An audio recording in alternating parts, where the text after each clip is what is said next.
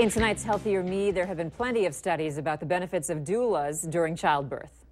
And now there's some first-of-its-kind research being done in Minnesota to back up those benefits, especially those for low-income women.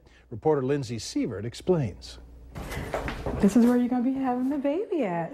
This is the space where you have your baby. As Claire Littleton nears the end of her third pregnancy, a doula has made the difference. Feeling good. You feeling good? Yeah. Do you feel ready?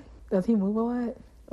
Since Claire and her husband had their first child, Medicaid expanded coverage of doula services, bringing her to Clara Sharp of Ahava Birthworks. And so what a doula does is provide emotional support for moms during their pregnancy and after pregnancy. There's a lot of things that I think a lot of women of color want within the community, but we just can't afford it. I wondered why it wasn't more accessible for women more broadly. Why Katie Kazimano, professor and mother herself, authored a breakthrough study showing low-income women who receive guidance and education from doulas are less likely to have a preterm birth or costly C-section. Those are the women that tend to be at highest risk of poor birth outcomes.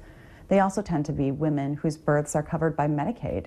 And as taxpayers, we all finance our state Medicaid program, and for our own sakes, looking for coverage of services that provide value is really important. Katie hopes her findings will bring more outcomes close to Clara Sharp's heart. For someone to say that this work is important, these women can get the help and that they deserve and that they need, meant a lot. Delivering reassurance as Claire approaches a healthy 37 weeks. I hope I have a speedy birth. The state of Minnesota has a 2013 law allowing Medicaid to reimburse for doula care, but the process has been slow to implement. The hope is that this new study also makes a case for the cost effectiveness of doula care as a covered benefit.